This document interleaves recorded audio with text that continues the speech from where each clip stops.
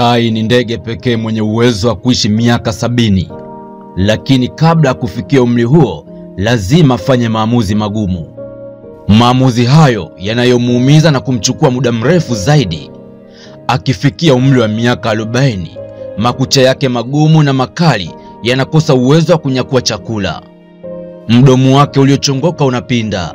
Mabawa yake yanakuwa mazito na kunata kwenye kifua chake, hivyo kumfanya kuwa mzito kuruka na kuwa mwenye kasi ndogo.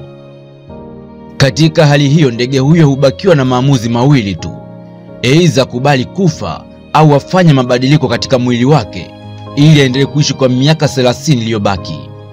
Akichagua kufanya mabadiliko kwenye mwili wake, humchukua siku 150, sawa na miezi 5. Hivyo huenda katika kilele cha mlima mrefu zaidi na kujificha katika pango ambapo watu na wanyama wengine wanaoweza kumzuru hawafiki. Ndipo huanza kujivua kucha, midomo na mbawa zake zilizozeeka, huku akisikilizia maumivu makali. Baada ya mabadiliko hayo, hurudi katika hali yake ya mwanzo ya kuweza kuruka kwa kasi na kupata chakula chake kizuri, fresh meat. Hivyo lazima ufanye mabadiliko makubwa sana katika maisha yako.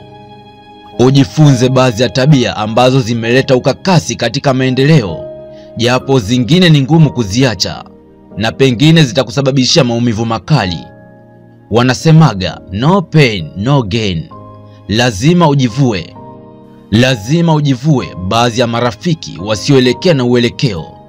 Jivue uvivu, jivue uongo, jivue mahusiano yasiyo na amani, jivue ulevi, jivue kulala sana, jivue uasherati, jivue kuahirisha mipango yako na mengine yanayofanana na hayo.